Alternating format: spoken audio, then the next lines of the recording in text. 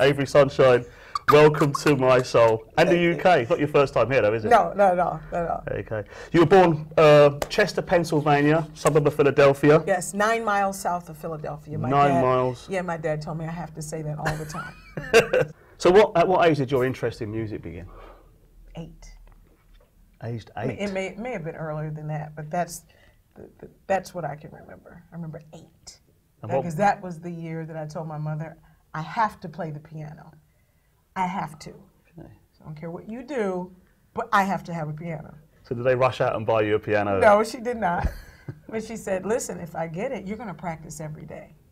And she did.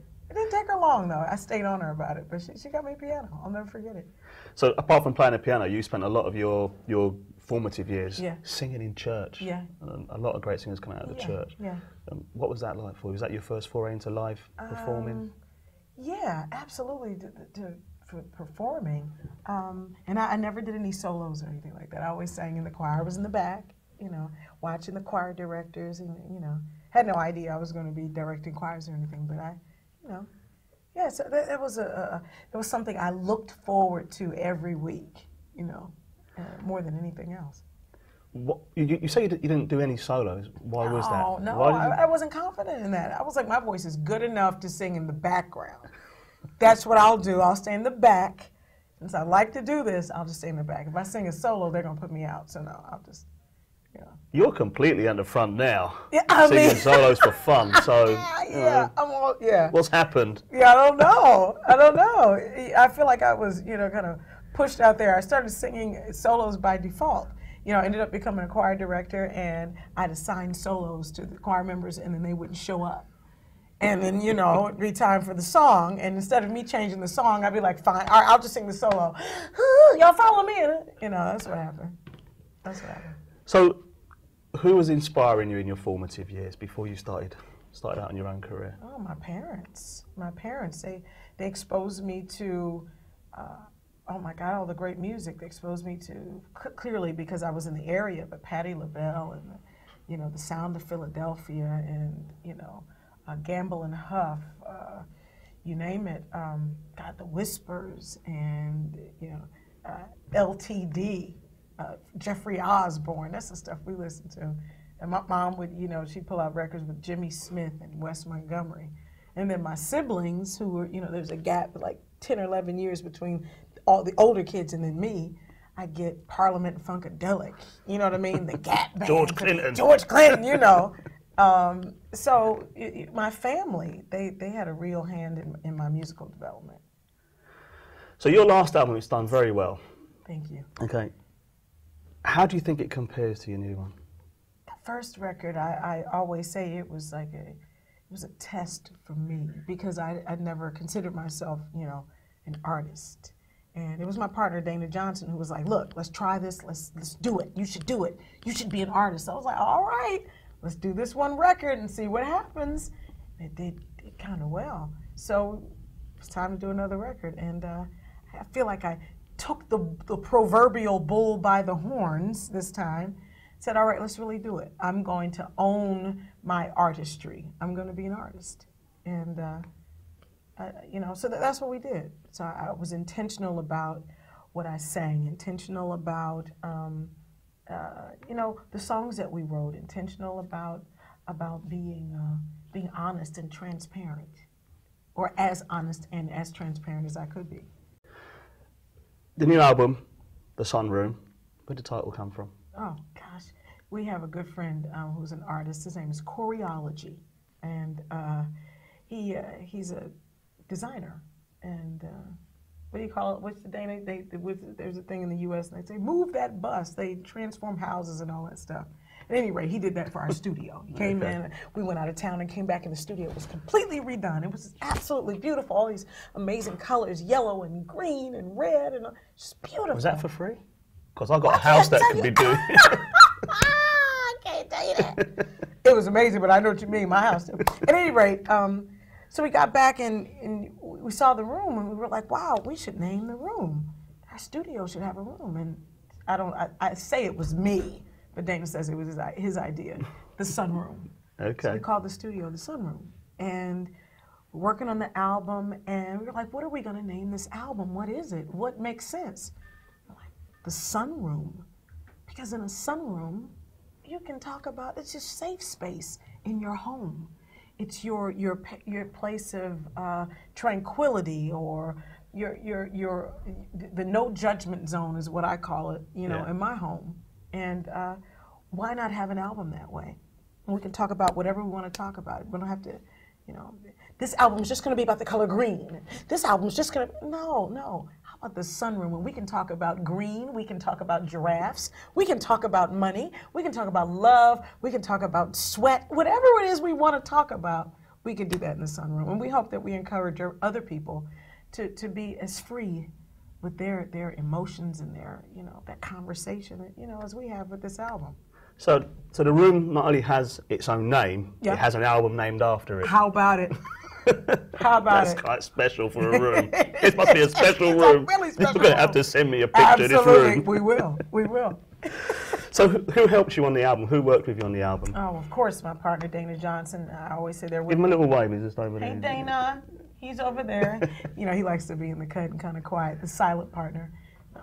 Me too.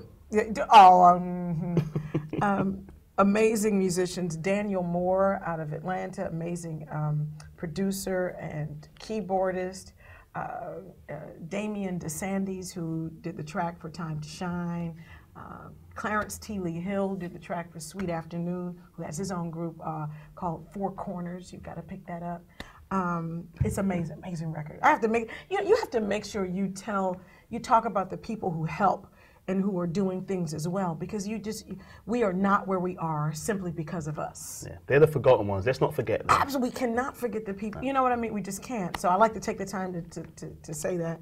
I like to always say that we took a little bit of R. Kelly's band.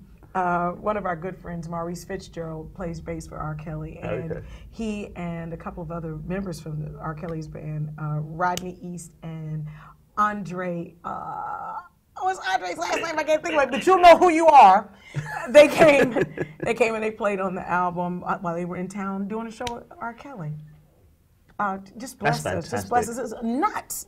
So we've got amazing folk on the record, and so we're really proud of it. Am I missing anybody, Dana? Other than the host of other amazing musicians on there. Little John Roberts, who just put out a record. Little John Roberts, Shantae Can, Anita Wilson. I've got some of my amazing artist friends on the record whistling. Whistling. They're not even they're not even singing or anything. They're just whistling. How does the publishing work with that? Don't talk about there is no publishing from whistling. No. But you talk about people who are so humble and so gracious to come and just do whatever Shantae Can, an amazing vocalist. She's been featured on a tune with Snarky Puppy. She really? Yes. Okay. Came to the studio and just whatever we needed her to do. So she's on a track just talking. Fantastic. With us, and we really appreciate that. It's a great album. I actually really like the album. Thank you so much. And on the next one, I want to come and play Triangle or something. Brilliant. We have somebody playing gong on there. There you go. That was it. That's all he did. You got to fly me over first class. We'll do that. Okay. Yeah. I'm going to hold you to that. We've got it on tape.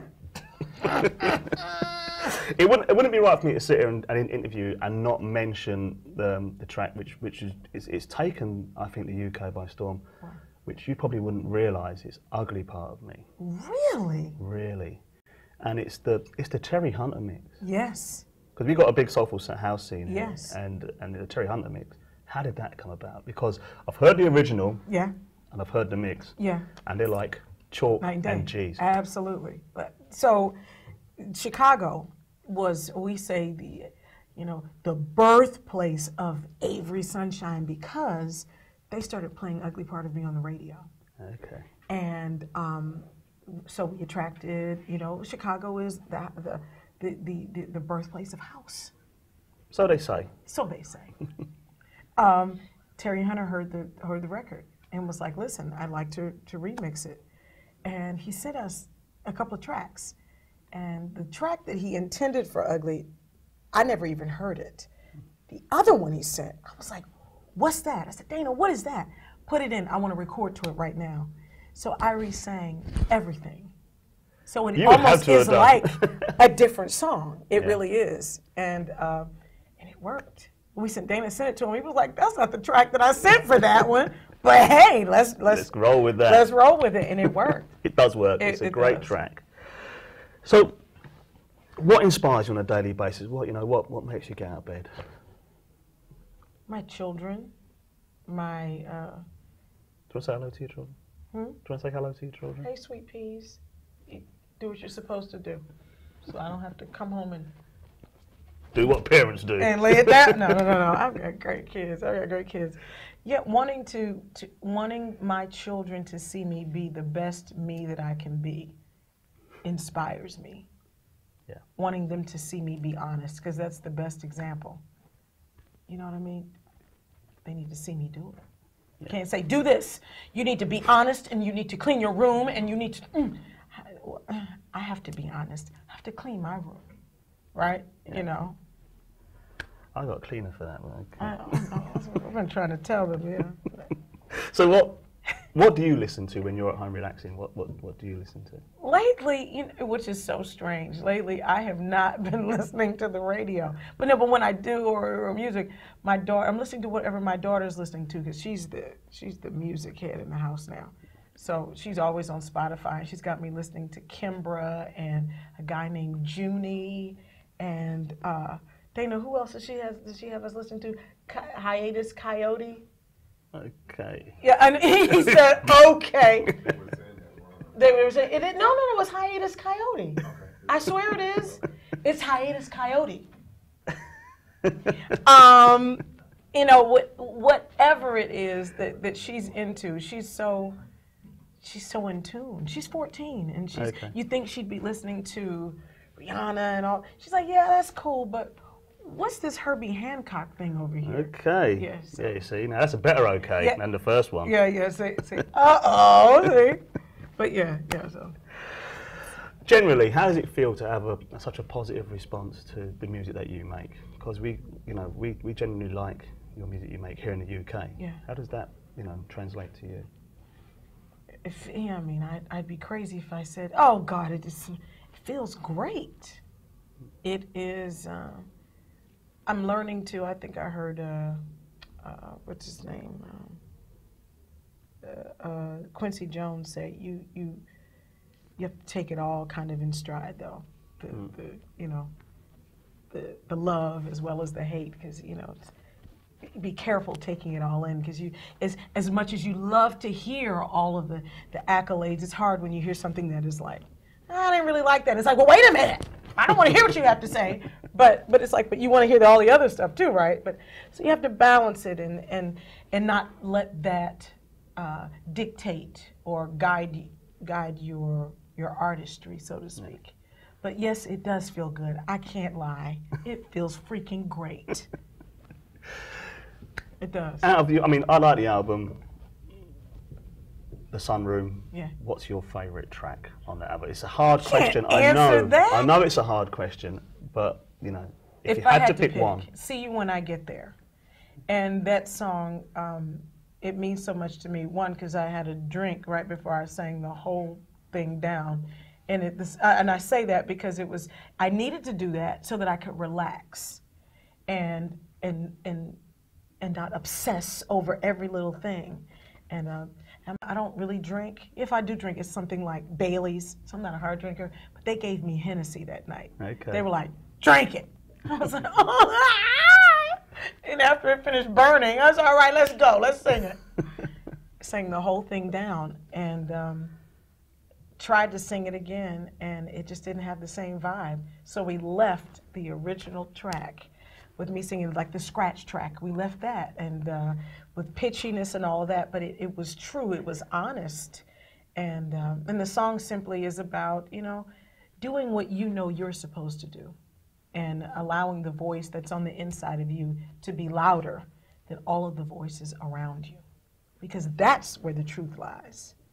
And so the song says, you go your way and I'll go mine. I'll see you when I get there. So there was no chance you having another drink and singing it again? No. That was definitely no, because that would have been that'd have been a Mom's Mabley kind of thing. That would have been all bad. So you're doing Islington Assembly Halls this Friday Yes. at 7, 8 o'clock. So what time is it, guys? 7 or 8 o'clock? It's at 8 o'clock. This Friday. This Friday. And then on Saturday you're doing? I'm doing, I'll be in Hove. Oh, in Brighton? And Brighton, yes. Okay, you're going to enjoy that. Yeah, I'm looking forward to it. Okay. I'm looking forward to it. Yeah. And anything else or just those 2 gigs? Just those 2. Okay, and when you're thinking of coming back, because I'm going to say you're going to go Peter, home. when are we coming back? No, hopefully very, very, very soon. We love it here. Yeah, we love having you here. So what's next after this album? Is it a tour? Is it a new album? We're on the perpetual tour. We're always recording. What we will do that we didn't do for this last record, we're going to continue to record because I feel like we got to a point we were like, we hadn't been in the studio in 8 months. Because we had a good problem. We were touring. So when we're home, get in the studio and work. So when it's time to put out another record, we'll be ready. So you're keeping that momentum going then? Absolutely. Good. Absolutely. That's something we've learned. Well, it's nice having you here. It's a great album. The Sunroom is fantastic. I hope it does well. I know it's number 11 in the Billboard chart. Yeah. It debuted at number 11. Debuted at number 11. Yeah. Well, the only place is to go higher, isn't it? Really? I like to think that, yes. Yeah. And hopefully next time we sit here, it'll be another album and a bigger tour. Absolutely. Thank you very much. Thank you so much.